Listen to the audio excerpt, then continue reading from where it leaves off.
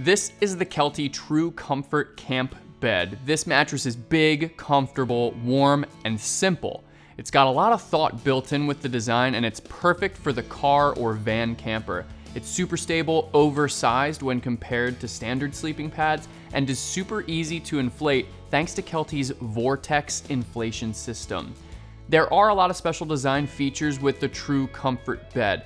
Despite looking like a traditional inflatable mattress, there's a lot more thought put into this pad.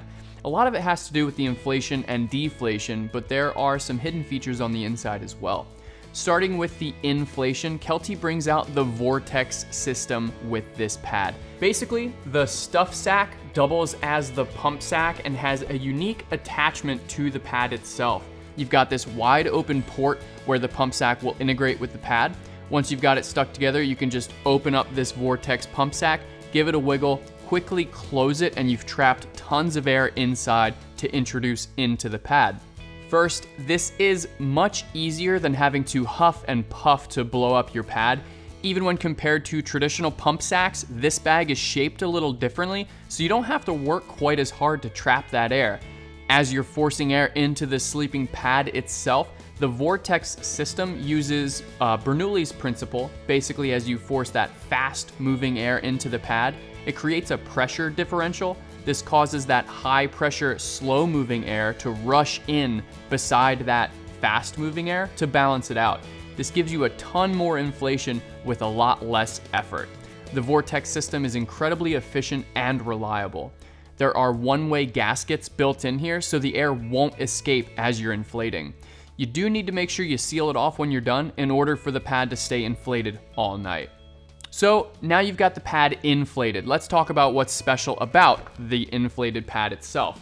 First and foremost, you can see how thick it is. You've got 4 3/4 inches of loft, which is extreme for camping pads. You're gonna get mattress-like comfort from this thing, even if you don't have it fully inflated. It's 80 inches long and 30 inches wide, so it's pretty huge.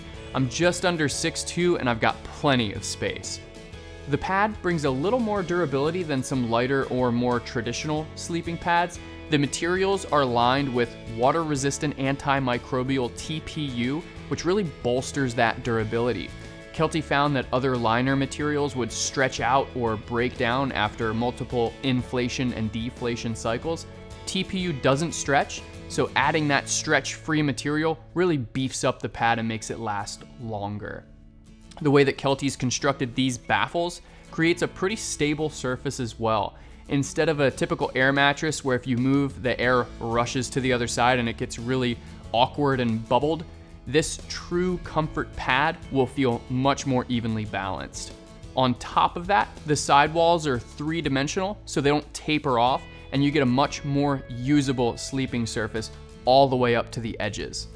You've got a layer of 140-gram synthetic insulation on the inside, so on colder nights, that air won't penetrate through the pad. It'll help to ensure a great night's sleep.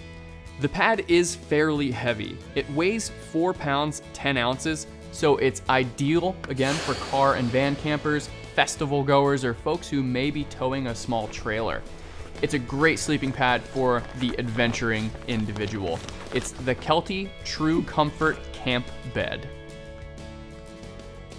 Thanks for watching. If you have any additional questions about the gear that you just saw, feel free to visit backcountryedge.com to get in touch with me or one of our other gear specialists. We have detailed product descriptions and specs, and often for a lot of our products, we have additional bonus videos. And if you like what we do here on YouTube, please subscribe.